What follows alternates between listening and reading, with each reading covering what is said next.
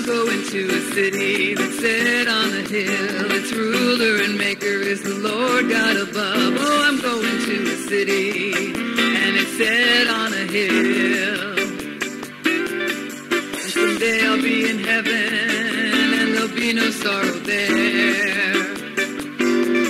Oh, I'm going to a city, it lies four square. The gates are made of jasper, and I'll see Jesus there. Amen. Hallelujah. Hello, everybody. God bless you today. This is Susan Puzio, and I want to welcome you to the Prophetic News radio broadcast. And we're heard on Spreaker and iTunes and many other different platforms. If you're trying to find us, you can put in Prophetic News or Prophetic News Radio, and you should be able to find our program. Also, we want to remind you that we have our two books on Amazon, Paula White, President Trump's Pastor, and Seed Faith, Can a Man Bribe God?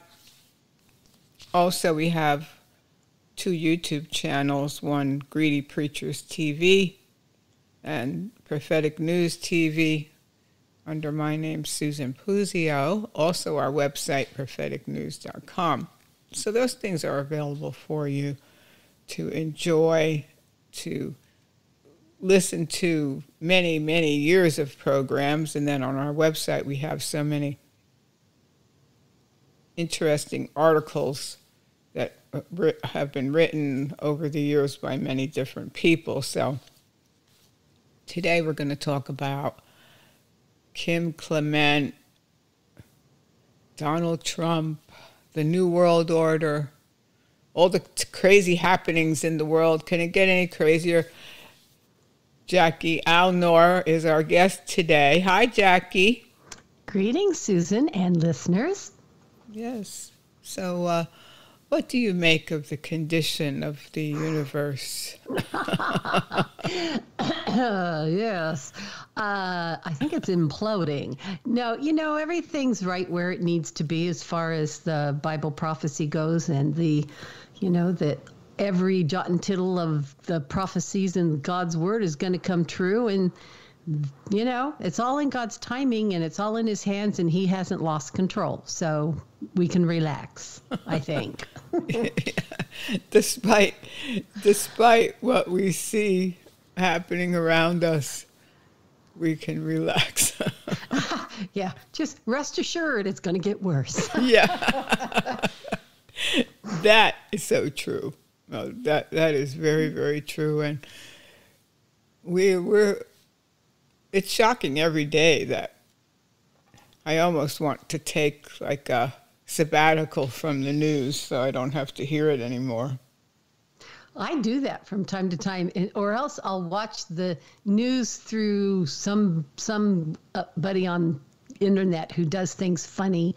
If anyone who follows me on Facebook, I like Mark Dice. I call his show The Daily Dice because he updates every day, and he always is talking about the topics that everybody's talking about, but he makes fun with it. And so you can look at it through the prism of comedy, and it's a lot easier to take that way. Yeah, I guess it's a lot easier, to take that way, because it's almost too much to bear, the horrible things. Oh, I know all this stuff with the Sisters of Perpetual Indulgence that are hitting the June, whatever they call it, their Pride Month. And so they're going to be there at the ball games with not only the Dodgers, but also the, they call it the Los Angeles Angels. It used to just be the Orange County Angels or whatever, but that's my old turf right over there. But Crystal Cathedral's right around the corner. So there must be some weird principality or power over that place. So they say. Let's start off here with some scripture from Galatians 1. The Epistle of Paul the Apostle to the Galatians, chapter 1. Paul, an apostle, not of men, neither by man, but by Jesus Christ and God the Father, who raised him from the dead, and all the brethren which are with me, unto the churches of Galatia, grace be to you and peace from God the Father and from our Lord Jesus Christ, who gave himself for our sins, that he might deliver us from this present evil world, according to the will of God and our Father, to whom be glory forever and ever. Amen. I marvel that ye are so soon removed from him that called you into the grace of Christ unto another gospel, which is not another, but there be some that trouble you and would pervert the gospel of Christ. But though we or an angel from heaven preach any other gospel unto you than that which we have preached unto you, let him be accursed. As we said before, so say I now again, if any man preach any other gospel unto you than that ye have received, let him be accursed. For do I now persuade men or God? Or do I seek to please men? For if I yet pleased men, I should not be the servant of Christ. But I certify you, brethren, that the gospel which was preached of me is not after man. For I neither received it of man, neither was I taught it, but by the revelation of Jesus Christ. For ye have heard of my conversation in time past in the Jews' religion, how that beyond measure I persecuted the church of God and wasted it, and profited in the Jews' religion above many my equals in mine own nation, being more exceedingly zealous of the traditions of my fathers. But when it pleased God, who separated me from my mother's womb and called me by his grace, to reveal his Son in me, that I might preach him among the heathen, immediately I conferred not with flesh and blood. Neither went I up to Jerusalem to them which were apostles before me, but I went into Arabia, and returned again unto Damascus. Then, after 3 years, I went up to Jerusalem to see Peter, and abode with him 15 days. But other of the apostles saw I none, save James the Lord's brother. Now the things which I write unto you, behold, before God I lie not. Afterwards I came into the regions of Syria and Cilicia, and was unknown by face unto the churches of Judea which were in Christ. But they had heard only that he which persecuted us in times past now preacheth the faith which once he destroyed. And they glorified God in me. He had a lot of wisdom, didn't he? Oh, what would we do without all of his epistles? Yeah. Well, you know, it's when you hear the word of God, you got to just sit here and marvel at how it holds up. That it's as relevant today as it was 2,000 years ago when those words were written. And the thing is, any other ancient book that you might pick up is not relevant. You know, it didn't hold up, but that is eternal, and it is, you know, it is God breathed. And so it still has the same impact to us today as it did to those people reading or hearing it back then. So yeah, we serve an amazing God. We really do. I like how he says he conferred not with flesh and blood. Oh. Yeah, well, that he didn't at first. He had to know where he was at and hear from the Lord before he could even speak to the other apostles. I mean, that was just the wisdom that the Holy Spirit gave him, and we need that same supernatural wisdom today more than ever, as the second coming is so near. You know, how much more important is that for us? And you know, I don't know about you, but I think that, you know, I get the word, it comes more alive to me today than it has, you know, over the past couple of decades. It reminds me of when I was first saved. Remember when we were first saved, and it's like everything in the Bible was, you know, like something new and everything. And I see it, you know, actually coming alive on the pages because it is the living word. Yeah. Yeah, it's amazing. And I like also how he said people preach another gospel. And that's what is happening today. And it's so widespread. It's really scary, but it just goes to show you, just like he said, I didn't confer with flesh and blood. So it's the same for us now, is that we have to be responsible, each and every one of us, for knowing God's word and not depending on someone else to tell us what the Bible says. Although there's a place for the fivefold ministry gifts in the body of Christ. But yet, we're responsible for knowing the Word. We can't blame anybody else for bad teaching when we're supposed to be good Bereans and check it out. Yeah, I post scriptures every day on my Facebook page that I just feel the Lord has given me. And there was one I shared the other day out of Romans that I think really people should pay attention to in our day and age more so than ever, because I think there's, a lot of people argue over eternal security. And of course, I think each of us has to have that eternal security for ourselves. But I'm trying to find that passage that I shared, because it was out of Romans, and boy, Romans 1 is certainly happening everywhere. Oh, yeah. I mean, you can't get around it anymore. But the passage that I shared in Romans 11 says, "Do not be haughty, but fear. For if God did not spare the natural branches, he may not spare you either."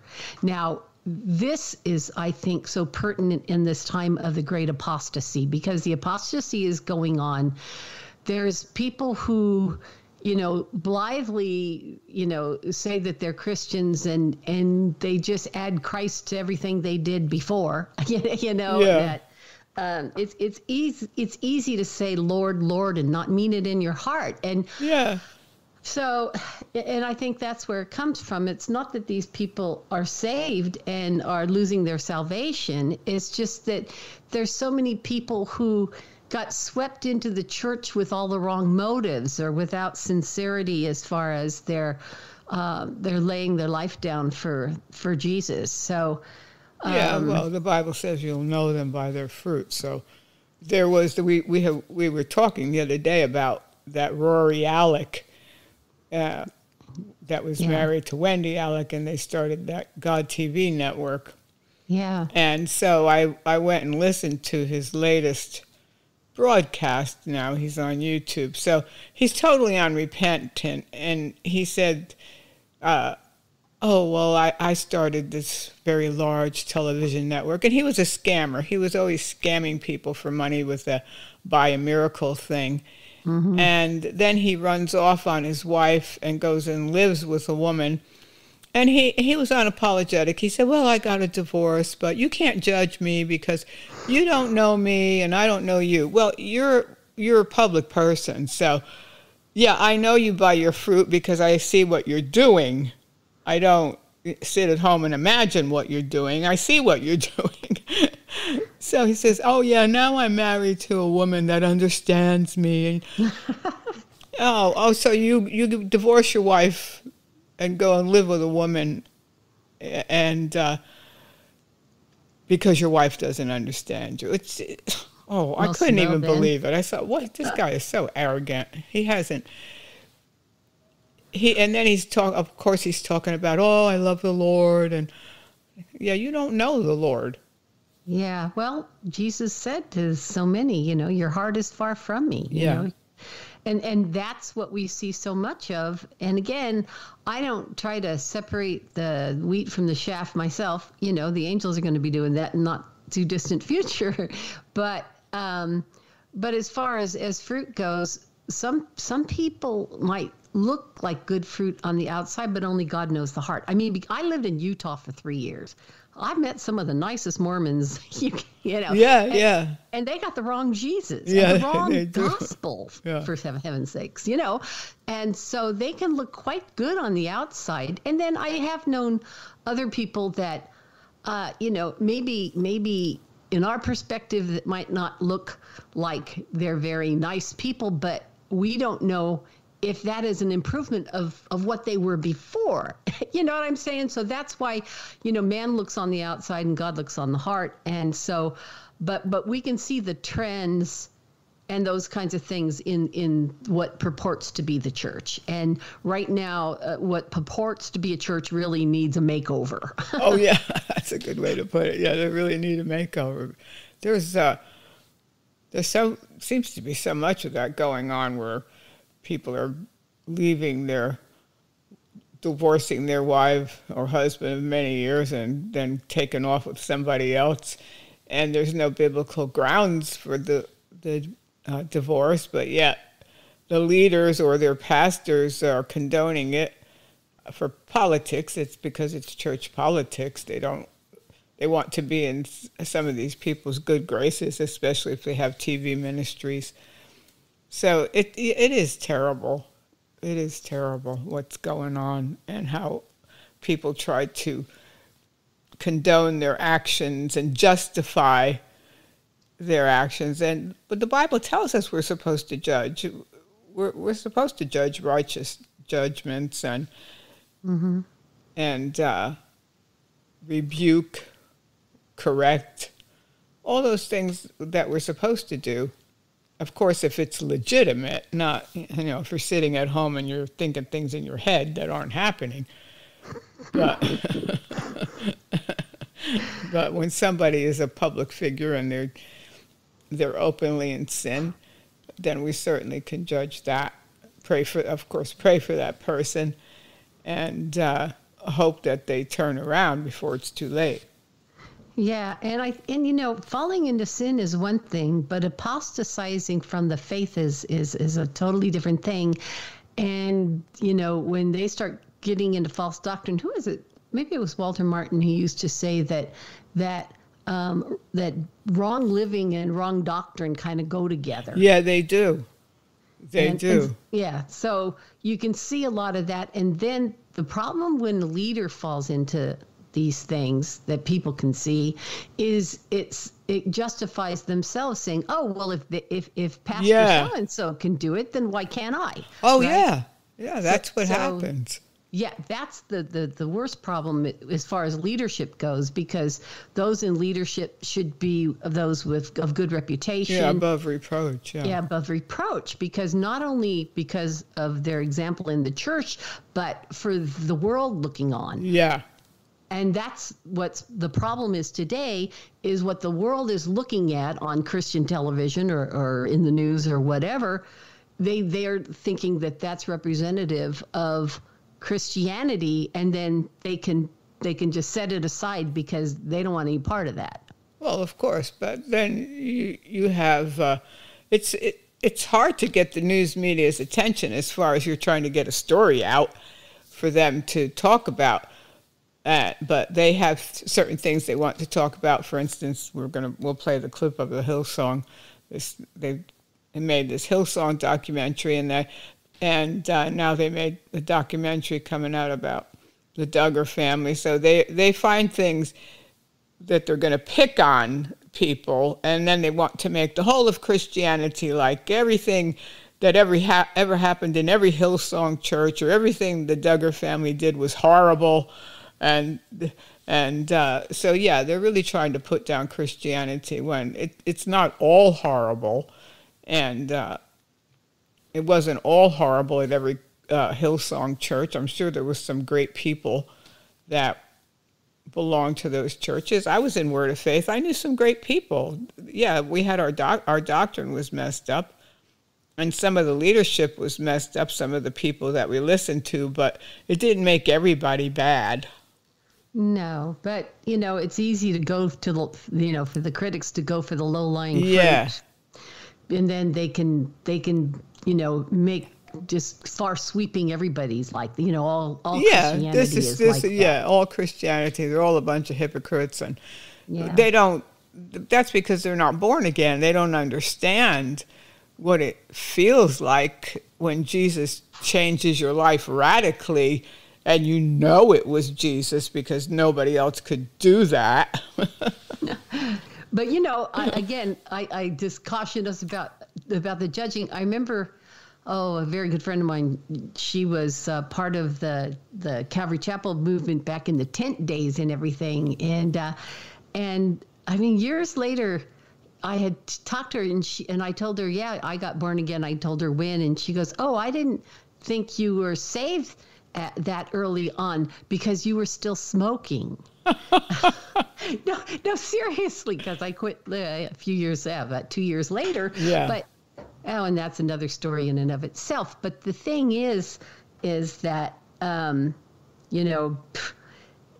so people, right, when they're born again, they don't necessarily have all their doctrine together and everything. No. You know, these things don't just come to you through osmosis. No. So that's why I caution as far as judging fruit as whether that depicts a person saved or not, because everybody's in a different stage of their walk with Jesus. And when I think of the things that I fell into in especially the first 2 years in which I was saved, because my old life just didn't want to let go. And so you'd stumble and fall and get up again, and stumble and fall and get up again. And you know, I think as we're older, maybe we don't have the same temptations that we had back then. And so maybe we can look a little more holy because we don't fall into the things that we did in the beginning. Seriously, we got to think of it that way. So each person is different. You can't say that someone who's newly saved isn't saved because, you know, they don't even understand basic doctrines like the Trinity. And I mean, I've heard people, and I've been involved in the apologetic circles for so long, and they're saying, well, if a person doesn't believe in, you know, the Trinity and all of this, then they can't be saved. Well, I disagree. The Trinity is true, but how they believed Jesus died for their sins and they called out to Jesus and they were born again, but they couldn't be saved because they don't know X, Y, and Z of their systematic theology yet. Well, they don't know everything yet. No, it's going to take them a while. It's also going to take them a while to know, you know, in their own conviction of sin, what's acceptable and what's not in Christ. And then, of course, all they can do, I mean, I know, I'm like, we've had this talk before about how when we were first saved, we didn't know anything. We talk about Jesus everywhere, but we couldn't defend the faith because we didn't quite know it yet. Yeah. But we were still born again. Yeah, So, we were born again. No doubt about that, because yikes. Yeah. You knew it. Absolutely. Those scales came off your eyes. Yes. And you were just repenting. I was repenting all the time, crying, I was repenting for my Bee Gees albums. Come on. Indulgence. You know, the Dodgers invited this group, which I think can only be described as an anti-Catholic hate group. Invited them to be everybody's Bishop Barron. I'm sure by now you've all heard about this controversy involving the LA Dodgers and the Sisters of Perpetual Indulgence. You know, the Dodgers invited this group, which I think can only be described as an anti-Catholic hate group. Invited them to be honored at the Dodger Stadium. Then when there was a howl of protest from Catholics and others, they disinvited them. Good move. But then they re-invited them, and the re-invitation was accompanied by a kind of pathetic apology where they were praised for all the great work that they do. Now look, I'm not going to go into all the details. Look them up on YouTube or something. You'd find what they do. I'll give you one example. I think it was on Easter Sunday, there was a display where they have Jesus on the cross, so the most sacred moment in history for Catholics. And a drag queen comes in and kind of pulls Jesus off the cross, then does a sort of pole dance on the cross. For Catholics, it's hard to imagine anything more offensive than that. Suppose this group had dressed up in a kind of, you know, mockery of a Muslim cleric or imam, and then it desecrated the Quran. What would the reaction be? You know, those questions answer themselves, but somehow attacking Catholics in this most disgraceful way is okay. Not only okay, it should be honored. Why are we tolerating this? We shouldn't be tolerating it. Oh, terrible. Yeah, that was a Catholic Bishop. Barron is his name. And, you know, we were taught by nuns, right? I mean, yeah. Just we nuns, had some nice ones and some bad ones. Oh, yeah, some nice ones, yeah. Yeah, but for them to turn it into this obscenity, which is what it is. And you know how many people will bring their children to a ball game? And you want them to see that going on. And I mean, I think that's even, well, it's just as bad as these, what do you call it? Drag queen shows? Yeah, the drag queen story hour. Yeah, thing. exactly. Yeah, that's terrible. Yes, they should boycott terrible. the Dodgers. But see, this is just as bad. Well, the Angels are doing it too, so I guess it's just a California thing. that shouldn't be allowed. No. Yeah, but that's just it. Is because, you know, the further down into the pit you go, the further you just keep going down. It's like a trajectory. It's just down from here until they hit rock bottom. But, again, prophetically, it's going to be as in the days of Noah, as in the days of Lot, when the Son of Man returns. So that's why these things, as disgusting as they are, we're going to be like Lot, feeling vexed daily for what we're seeing going around us. Yeah, exactly. And it sickens our souls, and especially when they target the children. And how many times have you been, if you've been to a ball game, half the people there are children. Yeah, that seems to be their main target now, is children. Yeah, and that makes it all the more despicable. Yeah, and you can't even understand that people would endorse any of this, any parent or grandmother or grandfather, yet people do. And yet this is particularly offensive to Catholics, but it's also offensive not just to Christians, but to anyone who has any moral standards at all, especially with children in the place. In fact, they say that these drag queens that are putting on these exhibitions everywhere, that they will take a crucifix and take the plastic Jesus off it and then start pole dancing on the cross. And so it should offend everybody. Yeah, it should offend everybody. But the fact that if people can still go and still support these sports teams when they do things like that, then they have no love for the truth, and then so they will accept the lie when the big one comes down the pike. And this happens the same thing. And I mean, look at NFL football, and when they have these halftime shows where they have demonic services going on at halftime, or whatever they call it. I guess they call it. Is that what they call it? It's halftime. Yeah. Okay, yeah, you're the football fan. I am not into football, but do they? I don't watch those halftime. I don't watch the Super Bowl. Is halftime that just Super Bowl? That's just the Super Bowl has that big halftime show. They don't really show halftime shows at the regular games. Okay. Yeah, it's just Super Bowl. They do. Well, I don't know why they waste their time on some of these people when there's some talented people out there that could put on a good show.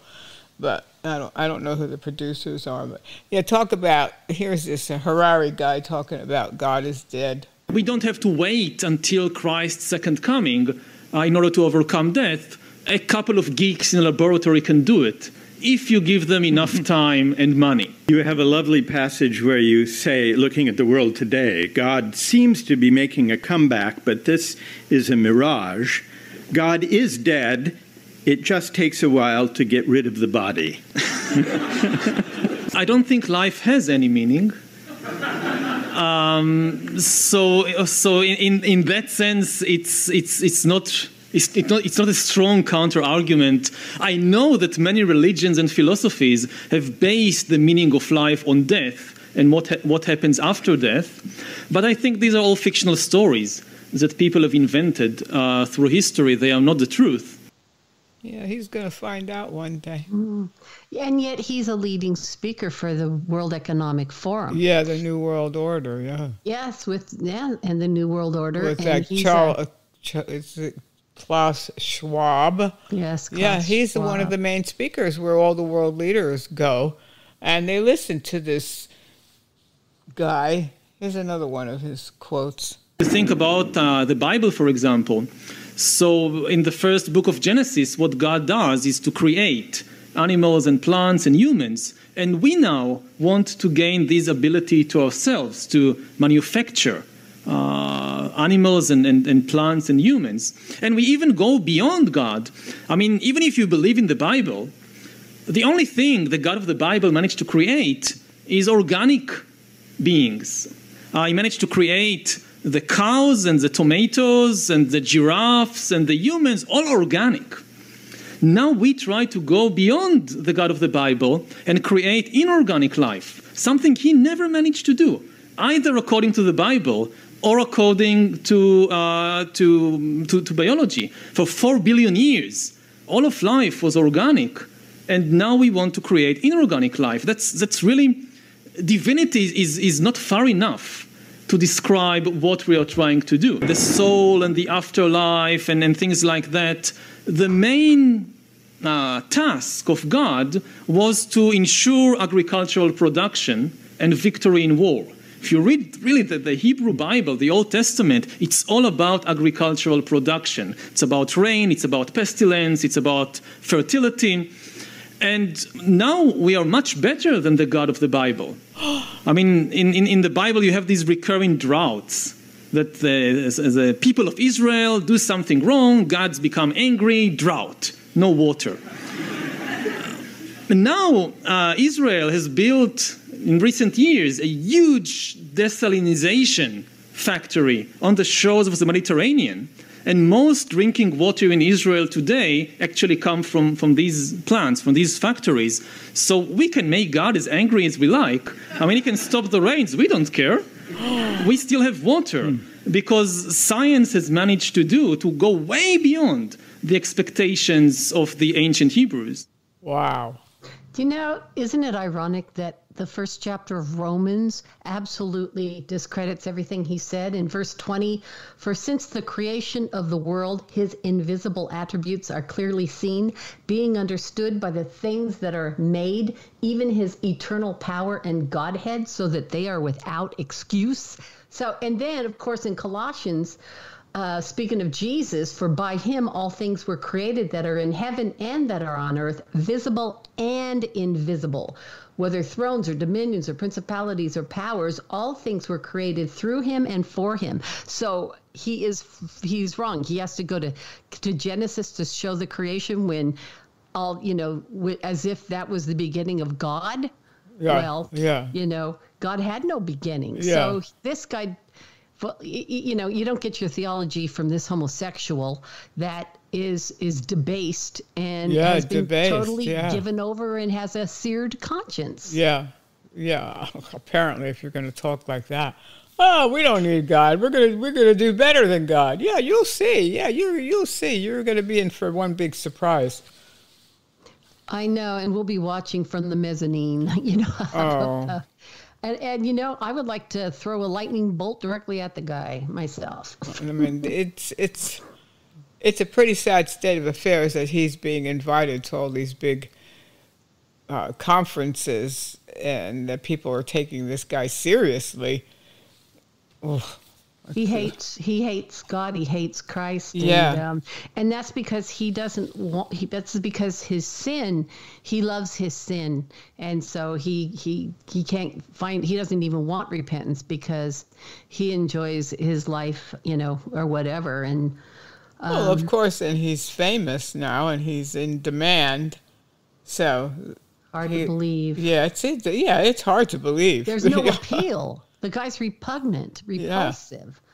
Yeah. But yet they applaud him at these events. Yeah. Oh, yeah. He'll be sitting there with Bill Gates and John Kerry and the rest of them, Yeah. Yeah, it's demonic. And what's going on in our world right now is Satan knowing his time is short, and he's just bringing it all together, and all of his people whose souls he owns. They're all working for him. Yeah, they're all working for him, and they can't. They're out of the closet now. They don't try to hide who they're working for. Yeah, nah, it's his day. This is his time, and it's short. Yeah, it's short. Amen. Thank you, Jesus. Here's a little clip that we have. There were some things that I really, really liked about the documentary, and then other things that literally just bugged the mess out of me. So let's start there. Let's start with the bad, and then we'll move on to the good. So as soon as I started watching it, it didn't take a long time during the first episode for me to realize that this was a low-key hit piece on Christianity. It was clear that the people who made this documentary were assuming that their audience would be leftists who had an axe to grind with Christianity. Now, maybe it's just me, but I found this to be pretty annoying because they complained in the documentary about how Hillsong would bait and switch their audience when it came to LGBT issues. Well, they did the exact same thing to me. This documentary was not what I was expecting for it to be. Over and over, they would start off with talking about Carl Lentz or Hillsong, and then they would slowly start moving over into saying how Christianity is the real problem because it's run by white conservative men in positions of power. This was a constant theme in the series. For example, Black Lives Matter came up a lot, and they constantly talked about how Christians weren't affirming of black lives. But when Carl Lentz, a younger white man, affirmed the lives of black people and didn't affirm the organization, they still found a way to turn that into a little jab towards Christianity. They had a girl on there who was talking about whether it's LGBT issues or Black Lives Matter, how Christianity is always behind. So therefore, it wasn't revolutionary when Carl Lentz said that Black Lives Matter, because he only gets a claim for saying Black Lives Matter because Christianity is so backwards. But for me personally, whenever they talk like this, they made it clear to me that the people involved in this documentary seem to not be aware that there's actually a lot of black Christian churches in America relative to the size of the black population. They acted as if it was a feature of Christianity to have a church that's run by greedy, controlling white conservative men with sinister intentions. There was even a part in there when they mentioned how Hillsong would send 26-year-old white men and put them in places like New York as a way to, and I quote, colonize the area. How is that not colonization, to literally ignore a full group of people? Wow. Yeah, that was a man with a YouTube channel, and he's an African American guy that doesn't like what is going on in this documentary that's talking about Hillsong acting like it's, the producers think that they're being, fair, and they're not being fair. They're using problems within Hillsong in order to impugn all of Christianity. Yeah. Well, so they focused on Carl Lentz. If it's a documentary that I saw, it was mainly about him. Hours talking about him. Well, he's not the whole body of Christ. Body of Christ, and he certainly wasn't all the thousands of members that belong to the Hillsong churches. So yeah, it's ridiculous. They're very biased, and I don't like that kind of a documentary. Give me some meat. There was a lot of milk in that documentary. It wasn't meat. It wasn't meaty.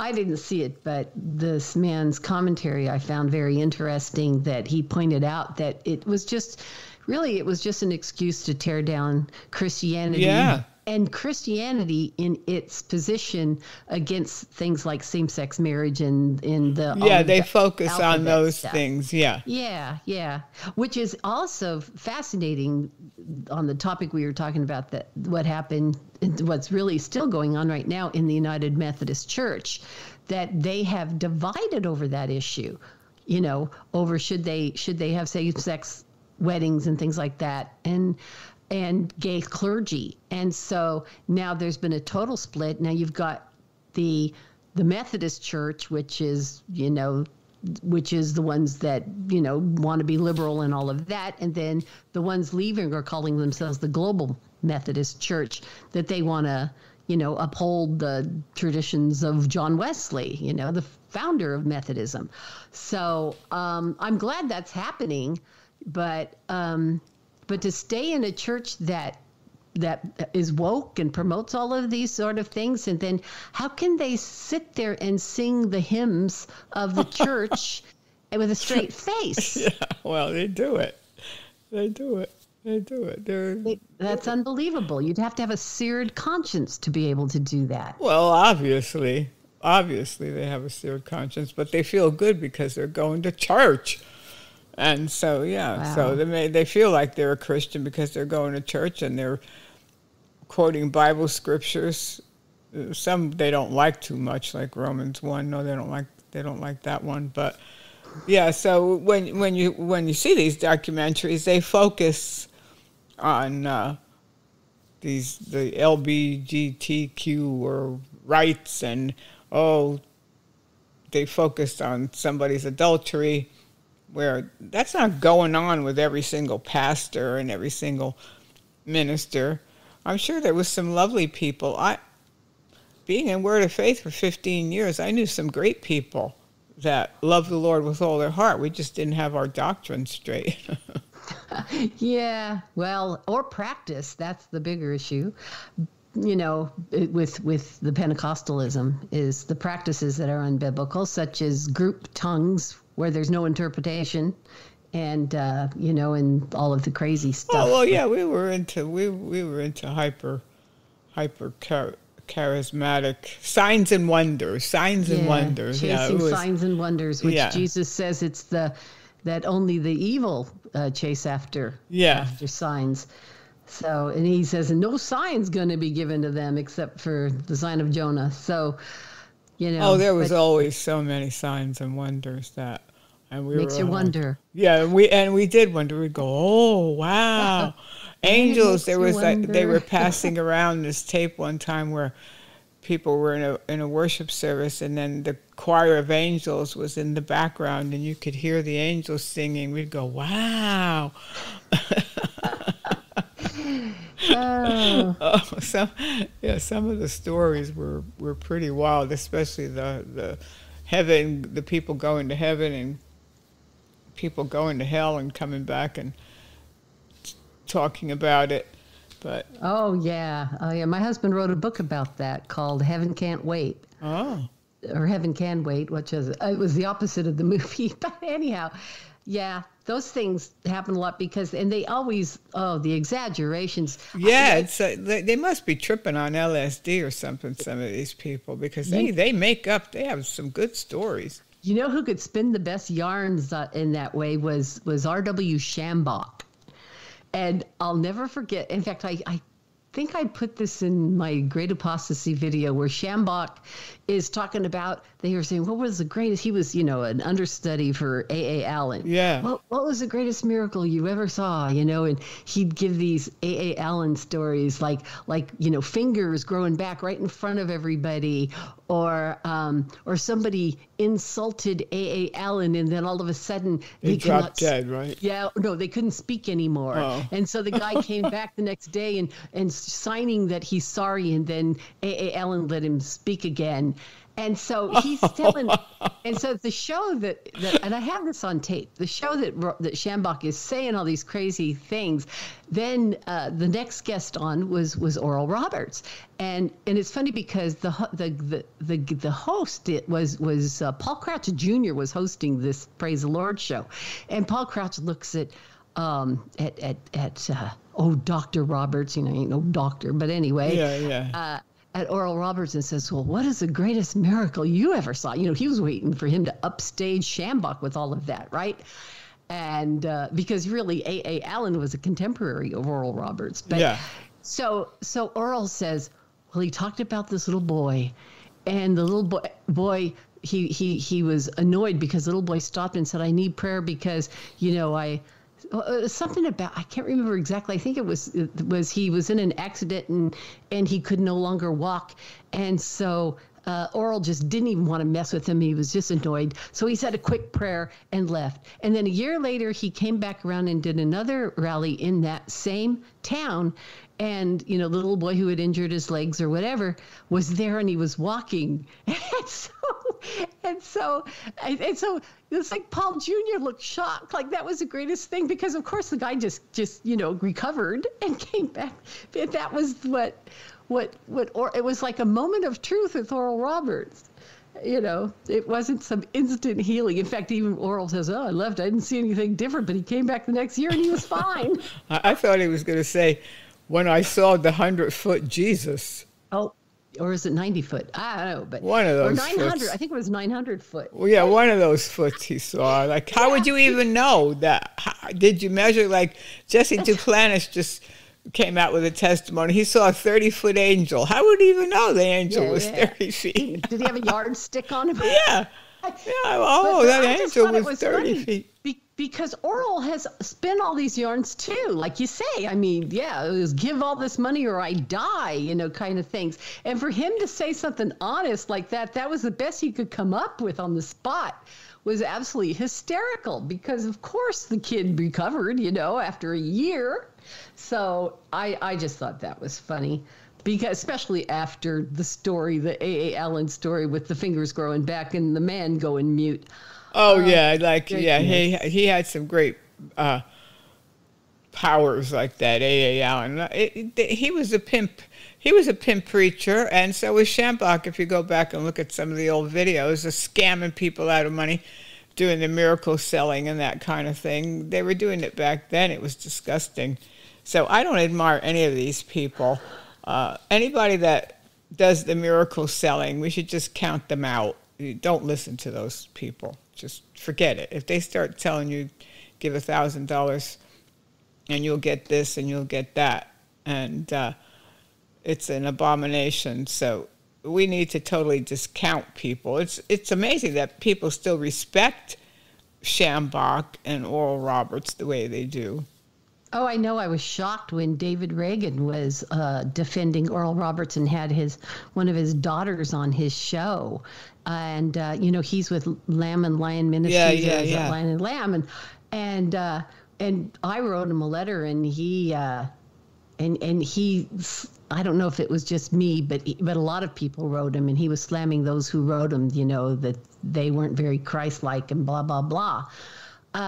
But, you don't defend a man, a con man. No, like you Oral can't Roberts. defend a con man. He was a con man. He was a con man, yeah. And you can't defend that. That's one of the big problems that we have in the church today now. This conning is so rampant. And so there's not that many people defending it or speaking out against it, I mean. And so it goes on. But if people would take a stand and say, no, that's not Christianity, we have to stop that, and we don't promote those people, it would stop. Yeah, but you know what they say about lying? Liars have to, they have to compete with themselves with their own lies. Every time they tell a lie, it takes more lies to cover for the past lies, and then they've got to upstage themselves and tell a bigger one next time. And so that's how these stories just, keep going out and getting bigger and better, because they got to be better than the next guy or better than the last story they told. Yeah, it doesn't end well. It didn't end well for Oral. They wound up losing their university. They were $50 million in debt. So seed faith didn't work for him.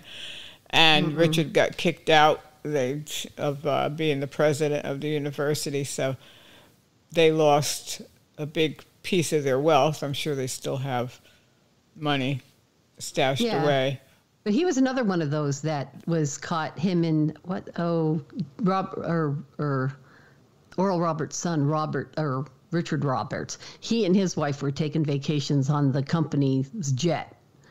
We were talking about. Oh yeah. Yeah, they were caught doing that too. They were just. They were living the high life over there. And then and then the university was $50 million in debt, which they didn't care. They just were spending like, this is our money.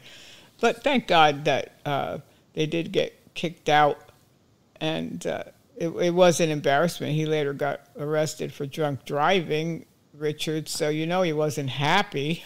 Yeah, his mug shots all over the internet. Yeah. So it's a sad state of affairs. When a couple years ago, when Lindsay Roberts was in Tampa, she was at Randy White's church after Randy lost his big building. He was in this dumpy, moldy church. I went there just to see what it was like and to see how many people would show up for Lindsay Roberts. There wasn't 30 people there. Oh, well. Yeah. Their star has fallen. Yeah, their star has fallen. So, no, they don't attract the... Of course, this was maybe about 10 years ago, so I don't know. They're on television now. They have a pretty good television ministry because it's expensive to be on TV, and they're on quite a few channels, so they're able to pay their television bills anyway. All right, let's talk about Lance Wallnau now and Kim Clement. Here we go. I'm not into corporate stuff anymore. I'm in the church mountain. I'm 7 mountains. I'm a teacher, a prophet. I like to do that. And the Lord said to me, as I'm thinking, I'm not involved with race. I'm not involved with politics. I'm not involved with Donald Trump. The Lord told me this. He said, every time you pray in tongues, you tell me this is what you want to do. Because this is a ministry that teaches you get filled with the Spirit and pray in tongues. Right. Now, I found something out. Our tongues have been walking us into chapters we didn't know were written for us. That's right. For the last year, the fruit and the root is being exposed of something that could take down America. Yes, America shall be saved, but at what price? How much of America will be left? Donald Trump says it. But I believe, and that reminds me of something Kim Clement prophesied. And he said, the Lord, when he raised up Donald Trump, he says, I am dissatisfied with both parties. In his characteristic South African way. I am dissatisfied, the Lord says, with both parties. And what I'm going to do will be an irritant to the Democrats, and it'll be discomforting to the Republicans. In other words, what God's doing is raising up a populist movement that will not make either party comfortable.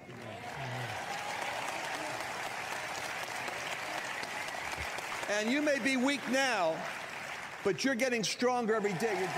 Give yourself a hand. Amen. It's a movement. It is. And then the preachers are worried because the movements, they don't want us to get involved with politics. Preachers still, I preached 2 sermons to a room full of apostles and prophets, 2 separate events this week.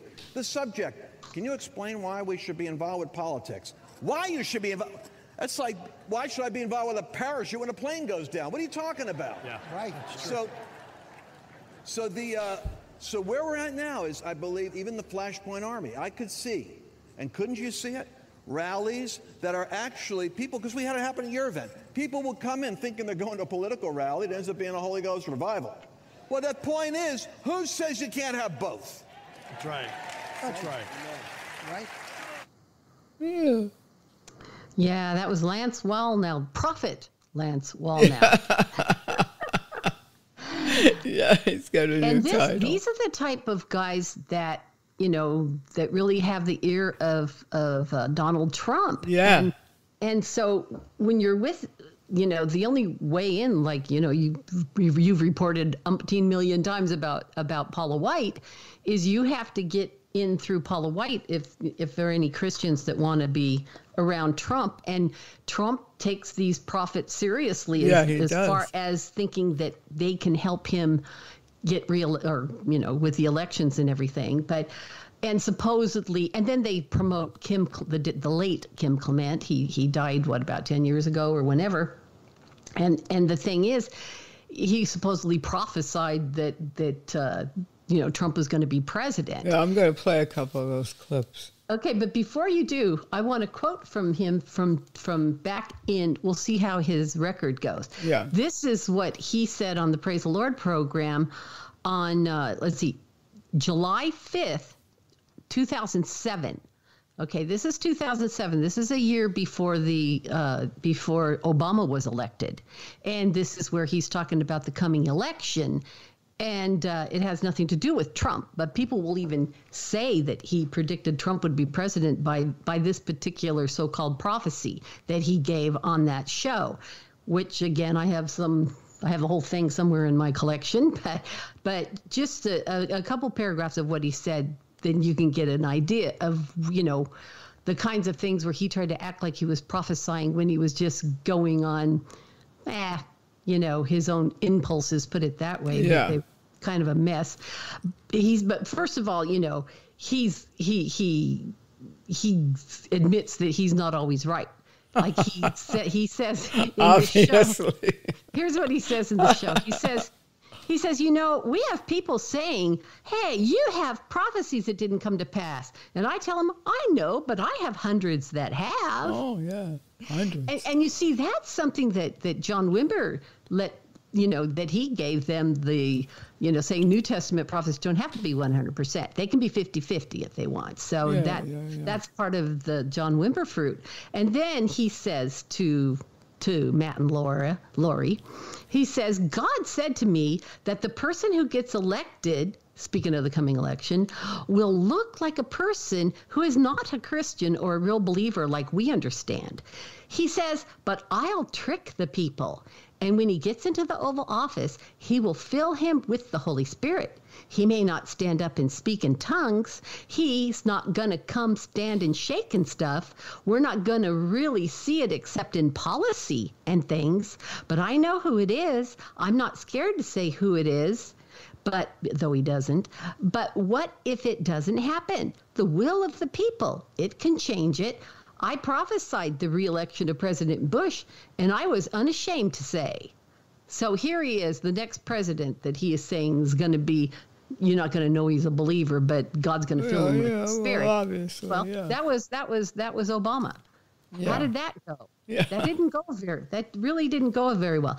And so here's another statement he said on that show. He says, the prophetic word opens up a whole new world out there for you to be enticed. God entices you with a future. That's the glory of the future. He entices you. Remember something. He wants you there. He says he's going to get you there, and he's going to lure you there, wherever he wants you. So that's not a good representation of our God. No He doesn't way. lure and entice. No. So in his book that's called, let me see, I've got it over here. You think I'm crazy, but, it says, call me crazy, but I'm hearing God. He goes on in that book to identify God as one and the same as the, quote, law of attraction. And so, I won't go into all those quotes because I have them all written down here. But it's true. If you look at that book, you can see that in several places he refers to the law of attraction as God. So he was really a merger of New Age. And I, of course, have always compared him to Nostradamus, because Nostradamus, whom he quotes in a favorable way also in his book, as he does Fatima apparition. So those are the things that Kim Clement was all about. In fact, he got his, he had his abilities when he saw a psychic when he was a child that his mother took him to. And so he really was a merger of all these awful things. And he's a lot like Nostradamus, that Nostradamus had these quatrains, they called it, where he was, it was very shadowy. You couldn't tell what he was talking about, but you could read something into it later. And that's kind of the same way that Kim Clement operated. And so people have him saying and prophesying things that he was not specific on just by reading something into it. Yeah. And so that's kind of how you have to do it. But the thing is, they both Nostradamus and Kim Clement use astrology and occultism and all of those things. And both of them said, oh, I can't be accurate. Maybe I'll be 50-50. Yeah. Well, that's not how it goes. No, not biblically. Not biblically. Oh, here we are. Lance Wallnau talks about him and Clement going to meet with Donald Trump before the election. The Christians that led me to Kim Clement, who was, what I heard, was the most radical and unique prophetic voice in America. And so he came up and visited a little church I was in Rhode Island, and we developed this great friendship. And I saw him as an end-time Elijah-like character who had a voice for a new era that he was inaugurating, and a new sound and a new kind of definition of prophetic engagement within culture. We became very close friends. I got to be a board member. We traveled a lot together. And he blasted me out of my little world of pastoring and teaching and brought me into an entirely different dimension. Now, when Kim had that disastrous brain bleed that took place, we were supposed to meet at the Trump Towers together. And we were talking about our meeting. And I went and met Trump without Kim. And what people don't realize is that when Kim was not accessible, I had a panic attack because people wanted to know, what about Donald Trump? And Kim was supposed to deliver the message. Well, he was kind of like coping between life and death. I didn't know the whole story. But I'll tell you this because you'd appreciate and understand its validity. I started to hear the voice. It was like Kim talking in my ear, but it was his angel, I think. And that was the next president of the United States would be Isaiah 45 president. And it was so clear that I thought it was a demon. I honestly thought I'd never hear that clearly. The next president would be Isaiah 45. So I went to Google to go look up what the next number is. And I found out that Barack Obama was 44, but the next president is 45. So then I go to Isaiah, open up Isaiah 45, and it says, thus says the Lord to Cyrus, whom I've anointed. I believe Kim would have prophesied it, but since he didn't, it's like, boom, it just flopped over on me. I was supposed to be at that meeting. And so I start hearing God, and it's unusual because I'm hearing like the prophet heard. And I say out loud, I start saying that Donald Trump is the modern-day Cyrus. Now, the reason why that's important is because right around the time of the debates that were going on in September, October, before the election, you remember Hillary Clinton and the Democrat machine dug up this disastrous Access Hollywood video transcript of 10 years earlier, which has him talking about grabbing women's genitals, and well, it was a assassination of him as a president. Yes. And I had just released a book based on what I believe I was hearing about Cyrus that I think was tied into Kim's prophetic anointing. And I said, this man is a modern day Cyrus. We must stand and observe what God is doing. He is not coming from us. Cyrus wasn't a Jew. God raised him up as an outsider for the sake of his people. Isaiah 45. And I'm in Jerusalem when the Access Hollywood video came out. And when it came out, it was like a punch to the stomach because I just published a book about God's chaos candidate, Donald Trump. And I was really convinced that I was hearing, but your father, Donnie, wasn't there for me to confirm things with. So I was totally hanging out there based on everything he taught me in the prophetic, basically. Whoa. Yeah, wow. Yeah, in fact, I looked it up. He died November 23rd, 2016. Okay. And he had been like in coma and everything. He had been sick for a very long time, after he'd had the hemorrhage in his brain. Yeah. And he never recovered from that. Yeah, he never recovered. But yet, why are they still bringing him up? And it's like they've kind of made a legend out of him. Yeah, they was canonized him. But, but if you read his book, Call Me Crazy, But I'm Hearing God, you get to see what his God was all about. Like, here's a quote from page 202. He says, when God speaks to you, doors that were open close and closed doors open. The law of attraction is implemented, and people are drawn to you to grant you favor, and yes, unfortunately, to insult you in order to stop you. Once the future is in you, the law of attraction is implemented, and people are drawn to you, and they cannot explain it. It's mysterious, alluring, and fascinating. It's something they're not familiar with. It is God unexplained, pure and unscathed by human vernacular. And so he is, comparing the law of attraction, is God. He even says that in his book, that the law of attraction is God. And here's his what he says about Nostradamus on page 92. He says, throughout history, there have been many prophets, and some of these, such as Nostradamus, who lived during the 16th century, have made interesting predictions concerning world events. So, Nostradamus was into the occult. And in fact, you can, and he was demonized. He was a very demonized man. And they said, I've read this before, but I was looking this up on Wikipedia, and it quotes him saying that when he was dying, he took all his occult books and started burning them, and some kind of, spirits were coming out of the fireplace and everything. I guess. So this isn't something to emulate. And yet he speaks, he refers to Nostradamus as a prophet.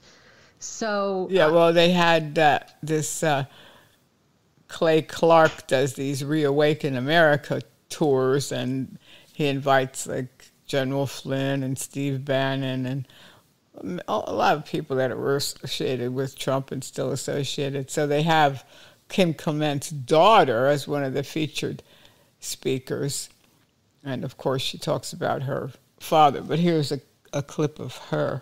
What are people saying? Someone had asked, had Trump seen your dad's prophecies? Yes, he absolutely has, 100% sure. And I know that because, thank you, Clay Clark and his wife Vanessa, who made sure to sit down with Donald Trump and show him the prophecies.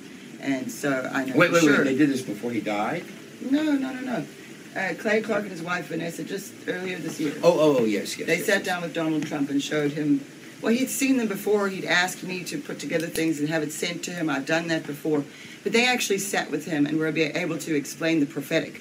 Because the thing about the prophetic is someone like Donald Trump, who may be a Christian in the traditional sense, probably be as familiar with how, on the evangelical side, how the prophetic worked. Although I think he understands it a little bit more than I thought, because he's been around a lot of prophetic people. He agreed to meet with my dad in the first place. Lance Wallnau prophesied over him.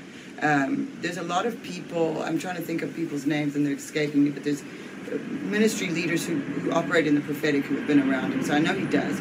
But because Clay and Vanessa know me and they know my dad's prophecies so well, and they understand that from their time with me over the past year, they were able to really, while he sat there watching, answer questions. And so that's what I know. I wasn't there. They called me right afterwards from the car. They said, hey! So that was really cool. It was a really great day. But yes, he has seen them. He has seen the prophecies. And of course, Eric has been there when I've presented them. Eric, his son, Eric Trump. And I met Eric, it's over a year ago now, in Ohio. Was I in Ohio? I think I was in Ohio. Yes, I was. It was very cold and that's right. It was snowing, that's right. But I met Eric, and that was the first time he'd seen them. And I know he hadn't really seen them before because he kept saying, how come I've never heard of this? What did he say? How did he know? We didn't know. So the cool thing about it is we were able to, and so was Clay and Vanessa, particularly Clay and Vanessa were able to say to him, to Donald Trump, this is what this means. This is how this works. And at one point, I think they were watching Donald and Clark, a man named Donald, a man named Clark, and Clay Clark and Donald Trump are actually sitting next to each other with a computer in front of them, and my dad, he plays the prophecy, and my dad points at them and says, there's a man named Donald and a man named Clark. You're both watching me. And Donald Trump, I think, if I'm remembering correctly, turned to Clay Clark and said, is he talking about us, like, right now? And they're like, yes! So what's cool about that is that my dad literally looked through time and saw that moment. And that moment wasn't until after 2020 election. This was just earlier this year. So in that prophecy, he said, you're both watching me and you're asking, is God speaking to me? And my dad says, yes, he is. And then he goes on about the American flag, and then he says, and when it comes time for the election, you will be elected. So now we have another confirmation. Yeah. So we have 2 terms prophesied from Maricopa County, and then we have Donald and Clark actually sitting together watching my dad, and through time, my dad says, man named Donald, man named Clark, both watching me. You want to know if God's speaking to you? Yes, he is. And guess what? You're going to win the election.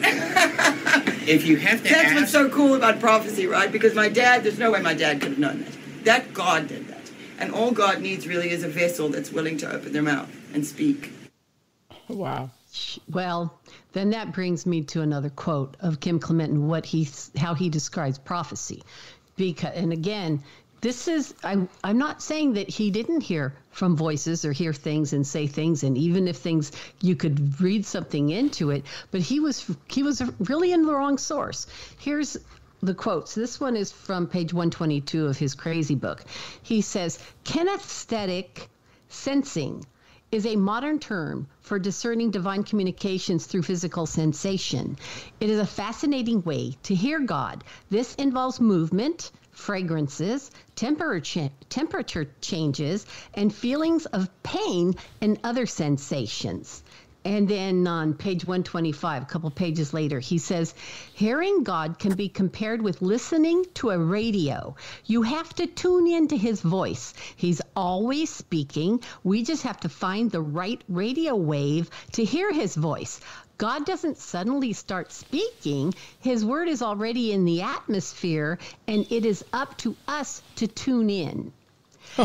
Now, you see, he always said that what he was doing with his music, because he was quite a pianist. Yeah, he was, yeah. That he said this over and over and over again, that he was creating the prophetic atmosphere with his music. Yeah, and he did, too. It was spooky. It was like creepy. He would brag that he would get so anointed with the piano that he would get blood all over the ivories because his fingers would bleed, and he was taken over by something. So this, it was kind of weird music. Oh, and you know what? And he did go into some sort of weird trance. Yeah. With the piano playing, and so it had a weird beat. He was into some metaphysical. Yes. And he was into very metaphysical, weird stuff. And you could see by who he looked up to, like Nostradamus and the apparitions of Mary and all of those things. And not to mention the psychic in South Africa that he boasts about, that first, noticed this gift in him or whatever and said it came through the family line. no one even vets the guy. I mean, it's there in his book. I mean, come on. He wrote one autobiography. Call me crazy. Yeah. But I'm hearing God. Well, his version of God, which he identifies. Yeah. Not only does he identify him as the law of attraction, but the law of attraction came out of a book called The Secret. And that was channeled from a spirit being named Abraham. And the thing is, he even called his ministry The Secret. So he's pretty clear about the occult source of his power. But he had the power. It was just a diabolical one. Yeah, it was diabolical. He also called his church the Den. Yeah, the Den. That was the specific one in Detroit, I believe, was the Den. And then you had The Secret. So he used all those terms out of that evil book called The Secret. And it was very popular around 10 years ago. And yeah, you don't hear in fact, about they it did so a much movie. now. I think they made it into a movie. They made this. I didn't see it, but yeah, it was a bestseller. And it was a and of course they bestseller. promoted it. Yeah, and they promoted it on the Oprah Winfrey Show. Yeah, and Oprah she was promoted totally it. into it. Yeah. And into the law of attraction. Oh boy. So, this is the one that they are doing now at the political rallies. They're promoting him to get Trump elected. Yeah. Okay. It's come full circle now. This is, you know what? I mean, it really convinces me to stay out of politics because the devil gets in on both sides. Oh, He's got it Yeah, covered. absolutely. These guys are so compromised. Yeah, he's got both sides covered. Yeah, he's got both sides covered. Yeah, because I don't see any. They can prophesy all they want, and yet Trump goes and speaks for Mrs. Moon and praises her, somebody that claims to be God. So yeah, it's sick. Yeah, and he bows before Saint Pope John Paul II's blood sample. Yeah, he bows. He kneels down in front of that and prays. So yeah. Mm-hmm. Why aren't they talking about that? They want to talk about all this fluffy stuff and these prophecies, and then he's Cyrus and he's God's man and he's anointed. No, God's man and a person that's anointed we don't do those kind of things. We don't kneel before someone's blood, and we don't praise cult leaders that call themselves God. Yeah, right. Or the only begotten daughter of God. Yeah, right? yeah, the only begotten daughter who, if you look into the history even of the moons, and right now some people in Japan, they have a big following in Japan. They're being sued, the Unification Church, the Moonies, they're being sued by a group of people for mind control and scamming them out of their money and whatever. So hopefully this suit they'll be successful in being able to get some money back. There's been multiple hundreds of millions of dollars that have been taken from the Japanese people to enrich these people. And so also they say that at one time when they first started this cult many years ago, that the women had to sleep with the head of the cult it was a purification ceremony, because they say that they Reverend Moon, as he called himself, could cleanse you of original sin. If you got married in the Unification Church, then your children could be born sinless. And then after that, he decided who had to marry whom within his congregation. Yeah. Remember, he joined 1,000 couples. Yeah, he or had something those like mass that at one weddings. time. Yeah. Yeah, the mass wedding, and yet if she was saving herself for her wedding night, that having to sleep with the cult leader first really wasn't very nice for the husband. No, but it was a ritual, and it was there was a book that was put out by someone that was close to Moon, and I'll see if I can get something about the two Marys. But you can read the book on if you go to archive.org, you could read just about any book there for free. And the book was there. And he goes into detail about some of the things that happened during the formation of this church when Moon came out and said he was the Messiah and he was the Lord of the Second Advent. And if you got married, the only way you could be saved is if you got married and had children in the Unification Church. It's really sick, and it just goes to show you, though, what politicians will do for money. For votes. Yeah, for votes. For votes. Yeah. They'll say anything. They'll say anything. And then you have these people praising these politicians and calling them Cyrus and God's anointed, and yeah, it's pretty sick, really. But thank God for discernment, and that the Lord's opened our eyes anyway, and we hope to open other people's eyes. Because you see, these political rallies, especially the Reawaken America tour and this Flashpoint that they have Gene Bailey and Lance Wallnau and Hank Kuhneman, and they're going to save America. And people get so excited over saving America. And when I look at it now and I think to myself, why aren't people this excited about heaven, about getting people saved? And they're not that excited about the things of God. They're more excited about getting Trump reelected and saving America. Yeah.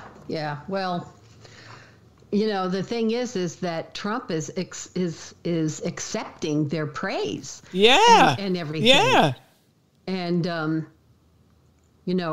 the thing is, people don't understand how all of these particular NAR prophets are believing that they are going to end up, really ruling the world, and then Jesus can come. It's the dominion theology. And it's like, and one of their big prophets, who is a friend of Lance Wallnau's, by the way, is a guy named Bill Hammond. In fact, he's the apostle over the apostles, okay? And so I have a report of his from, this is back in 1999, where he's talking about how we're getting into this new era, which is just another way of saying new age. But anyway, he says that the apostles and prophets, they're coming back. They're going to be, even though the foundation was already laid by the apostles and prophets, they're topping off the building now. And then he says we are in the midst of what is the 40 to 50 year transition, the one final generation that'll take us into the fullness of the kingdom of God on earth. He says, but we must do so in cooperation with ushering in his kingdom. We are preparing to move into the age of kingdom rule and dominion, and where we will reign on the earth. And so he says this is going to be a paradigm shift. That was big. That was a big term at one time.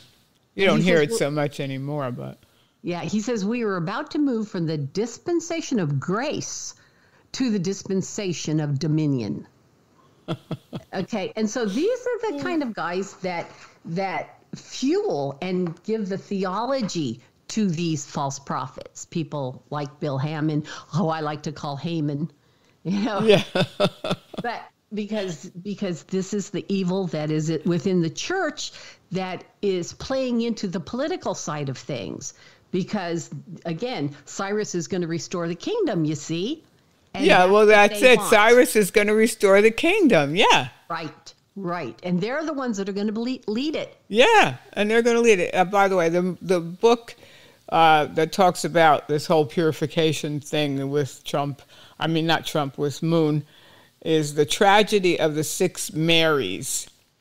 It's called The Tragedy of the Six Marys, and it's a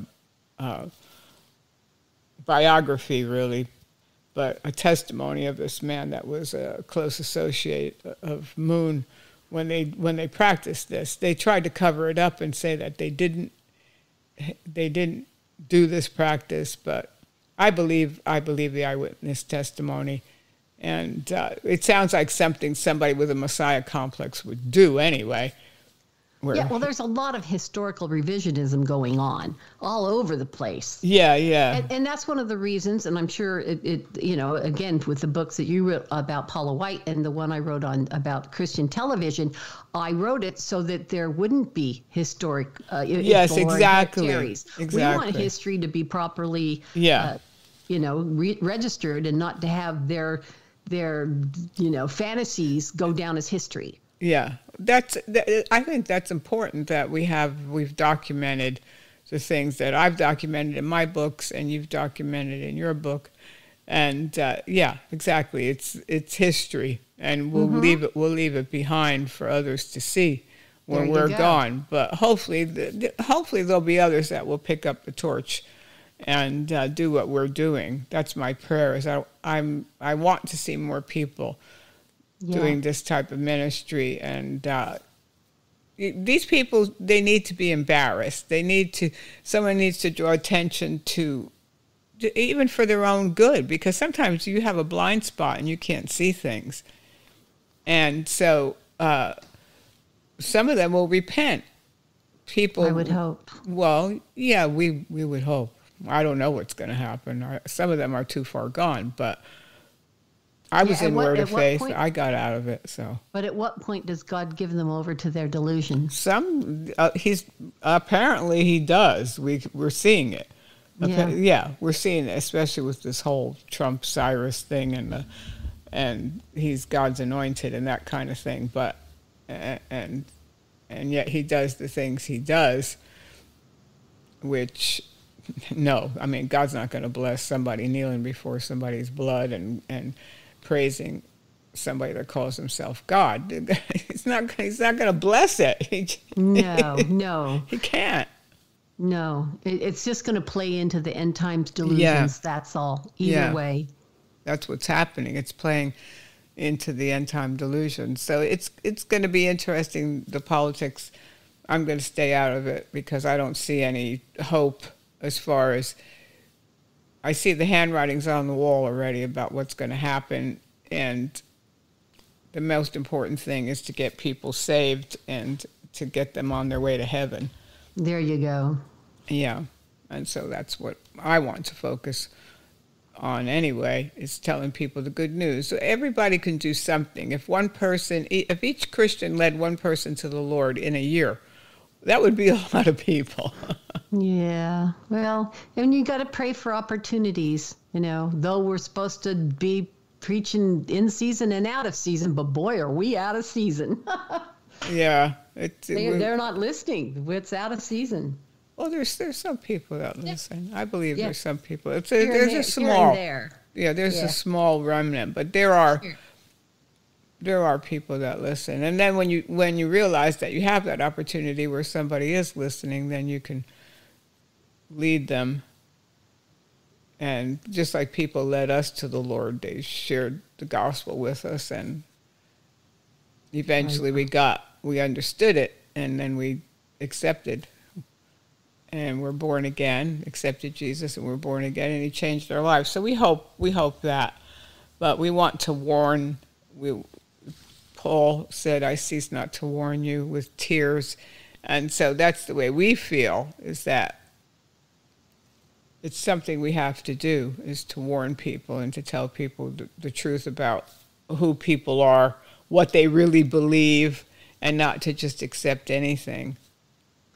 Yeah. Well, I wish someone would have shared the gospel with me, but I was saved reading the Bible, but I did hear the message. There was two men, and they're imperfect men, and they're still alive, that I did watch on TV that you know, gave me or showed me, you know, what you needed to do to be saved, and that was Jimmy Swaggart and Pat Robertson. Yeah. Okay, so God will even use faulty vessels. Oh, he did. He did. It's true. God even uses faulty vessels. People still get saved, even though these people are messed up. People still get saved. So because the word does not go out void. No, it doesn't, and that's the truth. That's the truth. So if God used a donkey, right? That's right. And he said he uses the foolishness of preaching. Yeah. Well, praise the Lord. Yeah, it's amazing. He lets us do anything for him. Yeah. Yeah. Well, Jackie, that great show today. Thank you for coming on. So how can people reach you if they want to? Well, send me a friend request on Facebook. I track the birth pangs as they happen. And as a lot of people are doing, I think it's a good way to talk about those things. It's not a news source, but it's a place that we can talk about that with like-minded people. Yeah. And I also have a newsletter I put out the first of every month, and you can sign up for that at my webpage, which is christiansentinel.com. Or you could, Google me and find Christian Sentinel link. And then there's a form you can sign in and just give me your email address and you'll get the newsletter once a month. And it's something that I don't post to my page, nor do I share it on Facebook. So it's, my thoughts for the month and reflections on, what things we covered over the past month as far as the birth pangs go. And they're getting closer and more extreme as we get closer to his coming.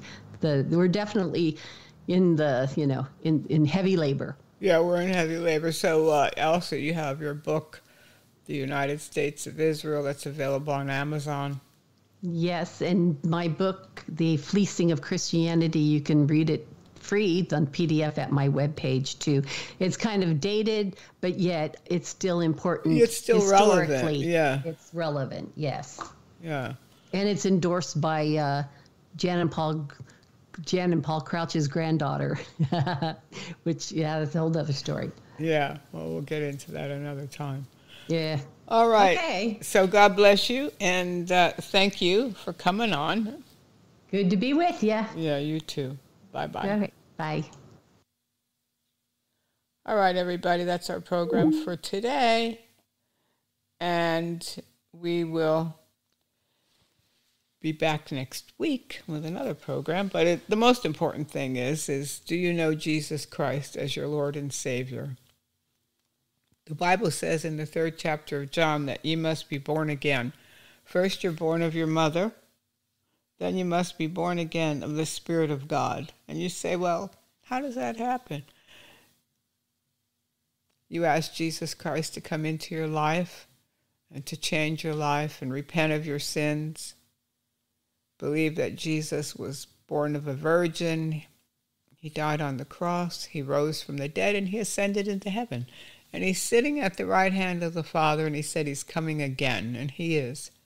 So no matter what's going on in the world today, Jesus has good news for you, and he'll give you a brand new life, and he'll give you peace and joy, things that you can't buy and things that you can't get without knowing the Prince of Peace. So give your life to Jesus today. He will never leave you or forsake you. God bless you.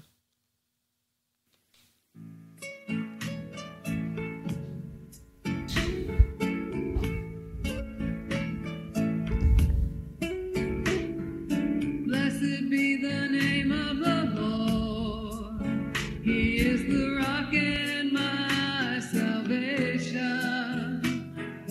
Blessed be the name of the Lord. He is the rock and my salvation. Whom shall I fear? Blessed be his holy name. Blessed be the name of the Lord. He is my rock. Blessed be the name of the Lord. He is the rock and my salvation. Blessed be the name of the Lord. He is the rock and my salvation. Whom shall I fear? Blessed be his holy name. Blessed be the name of the Lord. He is my rock.